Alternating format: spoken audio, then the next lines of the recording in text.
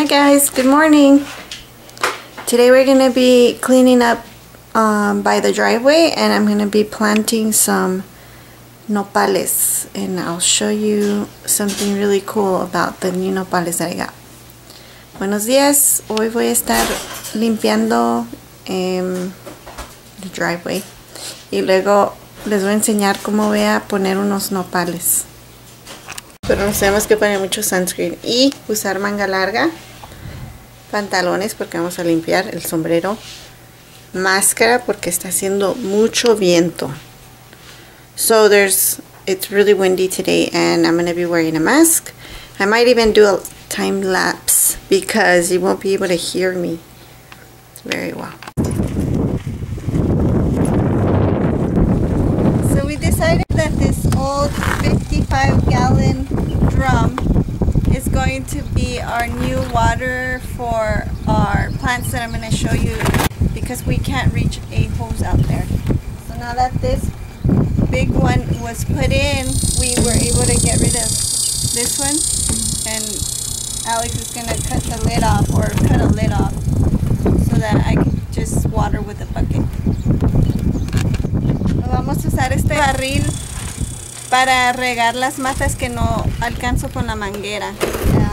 El Alex le va a cortar la tapadera para poderlo llenar y luego usar un bote, un balde para regar.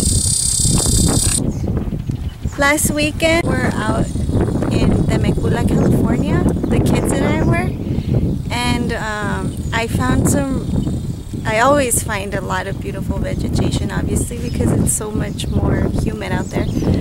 But it was a really cool coincidence that there was a construction site on the road, on the edge of the road, and there was a lot of nopales. What is it called? Cactus. Just cactus. Prickly pear on the side of the road. La semana pasada que andábamos en Temecula, California, me encontré unos nopales que, no les miento, deben de medir como más de 10 pies, que serán 2 metros y medio, no sé, algo así. Pues decidí de estacionar el carro a la orilla de un highway y me bajé a juntar unas pencas que estaban tiradas, y las que me encontré eran las las que estaban más fácil de agarrar, y como ven las junté en esta hielera con una bolsa de basura. So I was saying that I pulled over at the edge of the highway and I saw the construction site. There was some prickly pear on the ground, and I picked it up with this trash bag into this cooler and brought it home.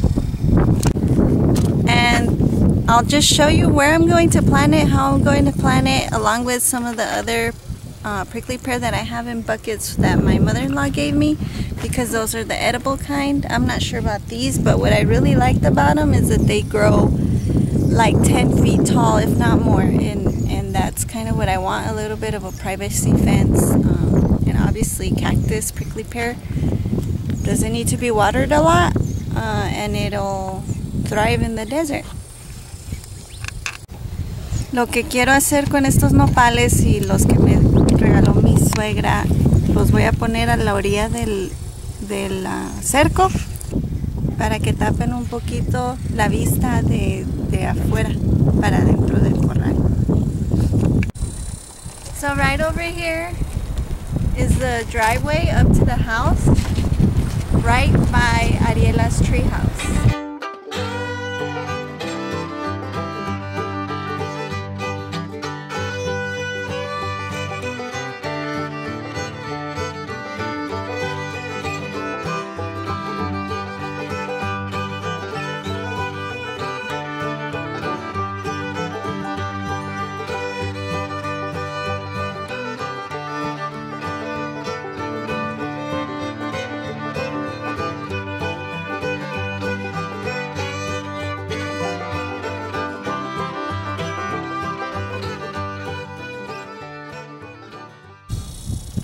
Okay guys, so right in here I'm going to put one of the big nopales that I got in Temecula. I didn't want to take a before picture because most of it looked like this.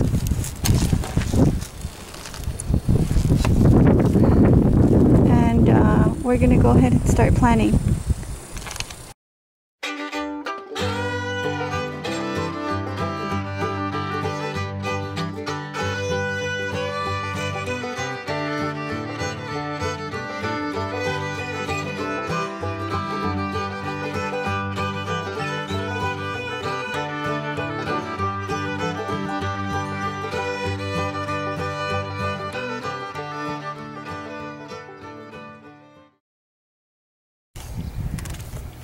So it's not totally ready yet, but it has a lot of the components, the nourishment that the plants are going to need to grow. So we cut the top off of this, and use the sawzall, cut it around, and I got a grinder to clean up the edges to make it smoother. Ariela got a brush and cleaned up the inside. It was really dirty. So, nice simple process. Hopefully it works. So I'm thinking right here at the edge of the fence, since we have all of these prickly pear already, we just kind of took out all the dead stuff. But anyway, I want to put the Temecula prickly pear towards the back. I always like to leave a walkway, regardless, a little bit of room to walk by the fence, so I won't be right by the fence. But then I'll put the Temecula one, and then the one that my mother-in-law gave me right up in front of it, and then we'll have the native cactus prickly pear. So it kind of looks like a little step system, and the tallest ones towards the back. Obviously right now they're not going to be tall because it's one prickly pear, but eventually we think it'll grow tall. Aquí enseguida del cerco, no pegadito, pero cerquita al cerco, vamos a poner el nopal de Temecula. Luego el nopal que me regaló mi suegra es el que comemos. Y luego enfrente que quede el nopal que es nativo de aquí, para que quede como un escalón así, cada uno más alto que el de enfrente.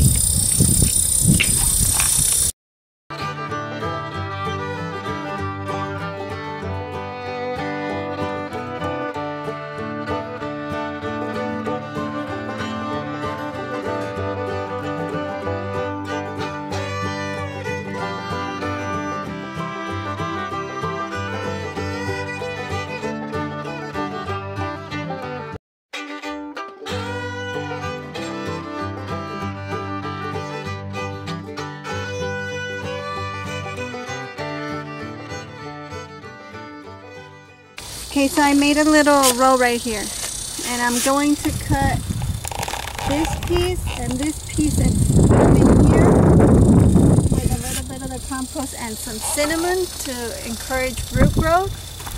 And then the one that's in the bucket right now, I'm going to put it back here, make a hole for it, because that one probably already has roots. And eventually, since that bush, we think it's palo fierro, ironwood, we think it's dead and it might not come back. So if it doesn't come back, we'll chop it down and have a little bit more access to the prickly pear that we need. Este nopal que me regaló mi suegra, le voy a cortar las pencas de arriba, poner dos aquí enfrente y una, la que tiene raíz, acá atrás, porque pensamos que este palo fierro ya se secó y es probable que lo cortemos con el tiempo. Y ya vamos a tener más acceso al nopal este para comer. Okay, so I'm going to start with the Temecula in the back. So I'm going to be very careful. If you can tell the size comparison, this is just one prickly pear. Look at the size difference.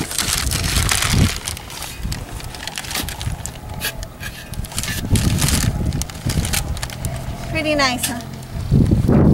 Oh, I hope. So we're gonna add cinnamon to encourage root growth. Compost. Or here, I'll just dump it. Sorry.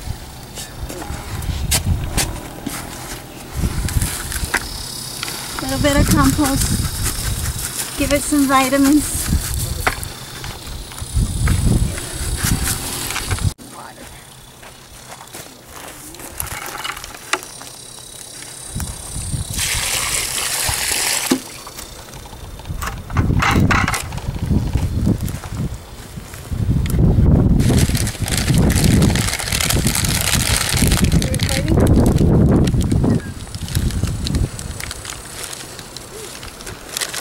Con el pie ahí. Oh, se lo cerraré ahí, por favor.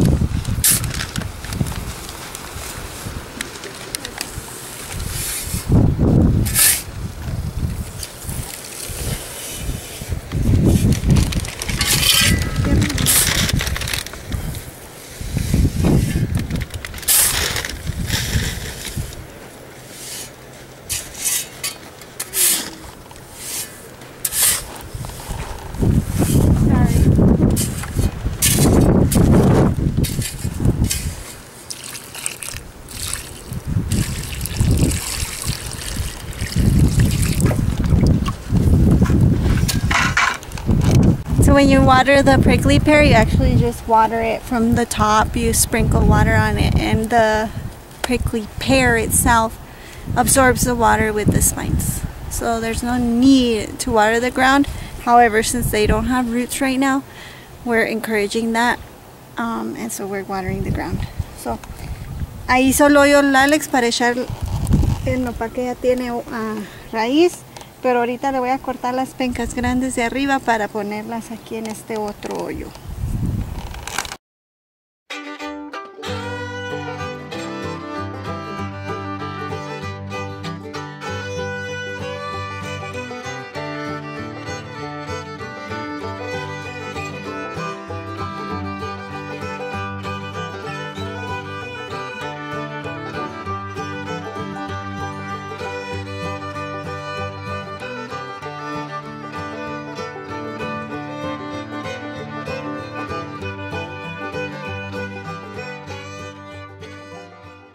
With a little bit of luck, time, the mecula nopal, edible nopal, and then our native nopales.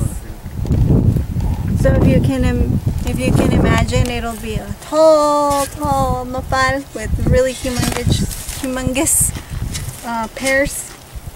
Then a not so tall but edible pear, and then the ones that we like here that give the beautiful colored flowers.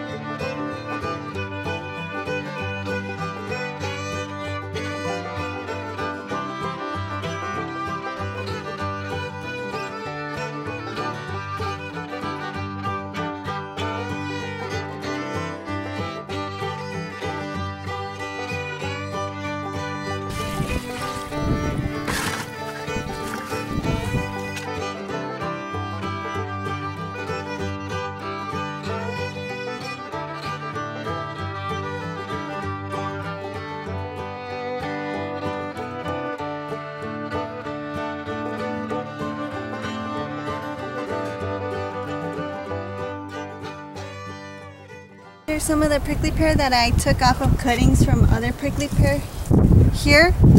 And so is the ocotillo. I put these probably the first year we got here in summer as well. It doesn't look like the ocotillo's taking, but I'm going to try again, put some new sticks in there, cinnamon, keep watering, and hope for the best.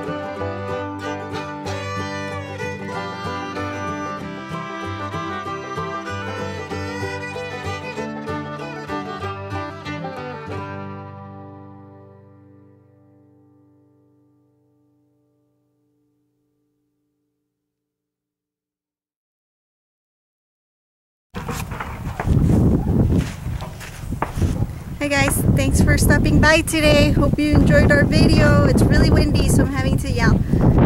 But we planned it a lot, kind of like bringing sand to the ocean or to the sea, or however that saying goes. But we think it's gonna look really nice.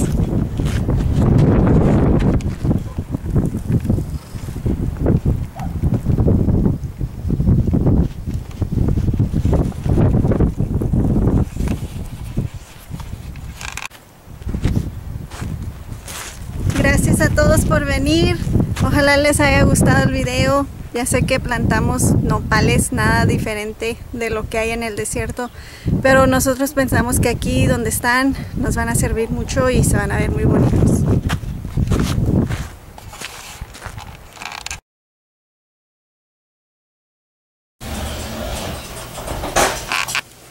You don't want to joke around with these suns. So is it on?